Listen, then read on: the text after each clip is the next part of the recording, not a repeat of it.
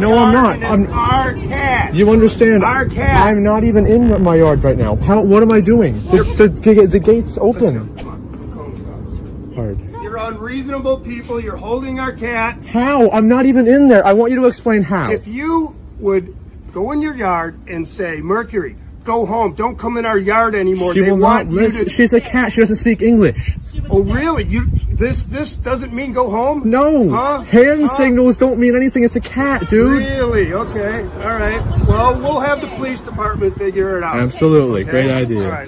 No, so the cat doesn't eat and drink anything over there, right? No. Oh, no, never.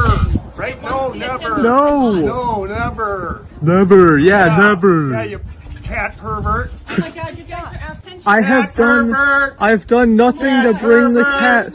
I've done nothing to bring the. This dude's lost. This dude, he's lost it. He's lost it.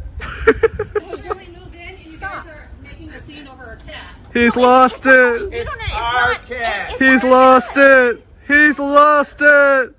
Oh no. Come on, let's have. On my property. We're calling the police because you're harboring our cat. Harboring a cat. Harboring our cat. Is that a crime? What? It was something else. Cat pervert. I'm a cat pervert? Yeah, cat What pervert. crime is that? What crime is that?